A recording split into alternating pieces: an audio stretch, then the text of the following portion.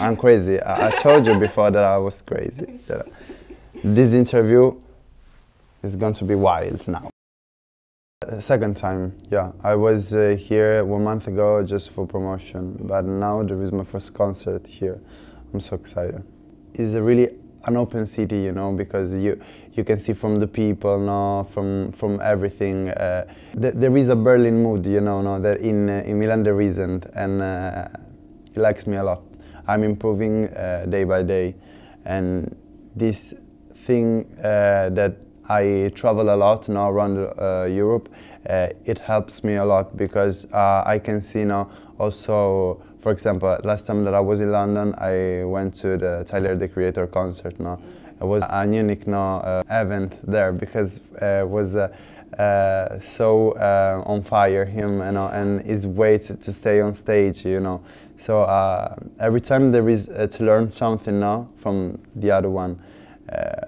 Not every time in music world. I speak also for the art mood. No, for example, yesterday in Paris I met Francesco Vezzoli. No, that is one of the biggest artists now nowadays, and his way to create, no, to do art, no, in real time was so exciting for me because. Is a new way of expression, you know. So my dad is Egyptian, my mom is Sardinian, and when I was a child, my parents used to make me listen their favorite music. For example, my dad made me listen his favorite Egyptian Arabic singer, you know, and my mom made me listen the classic Italian songwriter, for example, Lucio Dalla, Battisti, and De Gregori, and. In a certain way, I mix both of this music now because when I was 14, I used to listen a lot of R&B, hip-hop music. For example, my first CD that I brought was the score of the Fugees, you know. Mm-hmm. So I love a lot the word, but now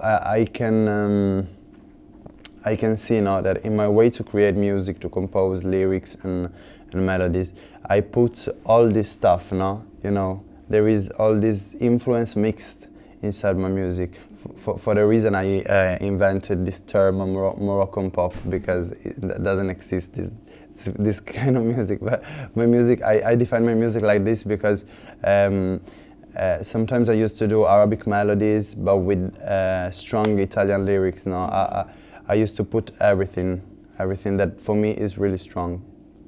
Open air concert was insane because for me she's an idol, you know. And after the concert I met her and she asked me if do you like my concert? And I was like, was the best of my life. Cioè, minchione praticamente. No, it was insane. Yeah. It was really insane because I love so much her, really. Music was my first passion ever because at 12 years old I started taking piano lesson and also singing lesson, you know. And from there I always studied music. I want now to take guitar lesson because I can play guitar. Most time that I compose, I'm on bus, car, airplane, yeah, during movements, yeah. I'm inspired by people, by my way to see relations, my way to know new places, you know. The life is important for an artist to listen a lot, you know, the stories of other people. Because sometimes they can give you stuff really poetic and also personal, no? That you can put into songs, you know. The scene of the baby me, the dad has a little cobra on the hand, no? And I bring this cobra inside, no? And it's growing the pain, no? Also in the song is a sort of climax, you know. And at the end of the video, the snakes become giant on my back, and that's the biggest climax of the struggle, inside, you know. I used to listen a lot of American artists for sure, yeah, and lately also Spanish artists. No, I'm really like the Spanish music, and but the artist that I love is, for example, César. Yeah, I love too much César, and I discovered this new artist English, Amalu, and he did only 3 songs and 1 new song that she dropped last month. North Side is incredible. For me, she's really cute, cool. In the studio, total white, she with the Jewish, you know. Cause the north side is looking down for me. No, she's really super cool. No. For me, it's incredible because I didn't expect all this success now after Eurovision for Solly, because every time that an Italian artist was at Eurovision, bring some Italian song but with English parts inside, no? But I decided to not put English part because there was already an Arabic part, so it would be a little bit strange, you know, Arabic, English and Italian, a mix, too much mixed.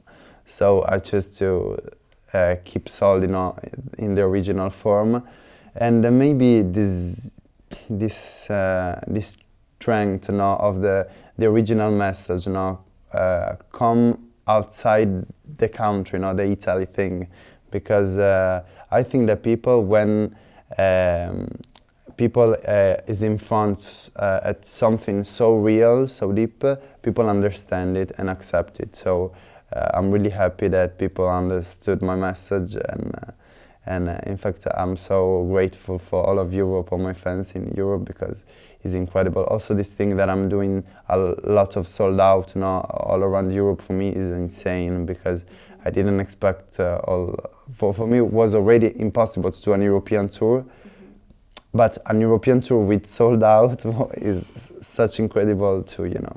My generation, no, is more open-minded, no, and we can give a change, no, in Italy, because it's important to not create difference, not create barrier, you know, and we understood this concept. For example, in 2012, when I was working in a bar, I used to write a lot of songs now while I was working on the paper when I taking the coffee and the drinks. And in that period, I learned a lot now, because I used to work in the morning, and in the afternoon I went to a music school now to study and to practice. So that was for me, most important period now in my way to improve and to create my way to compose, you know.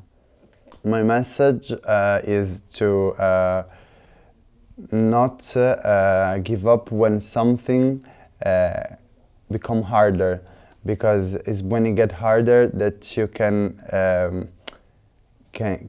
give your best, you know, and that's happened to me when in my music. I found my identity, but I trying to perfectionist, you know, because I can do better and I can be better. You know, I want always to improve now, every time. I don't want to be a political symbol, but I prefer to stay an artist, you know, because I do music and that's it. My identity could be a mix between a pharaoh and a Charmander, you know? And Charmanders are your favorite Pokemon? The other part of myself, this. Oh my God.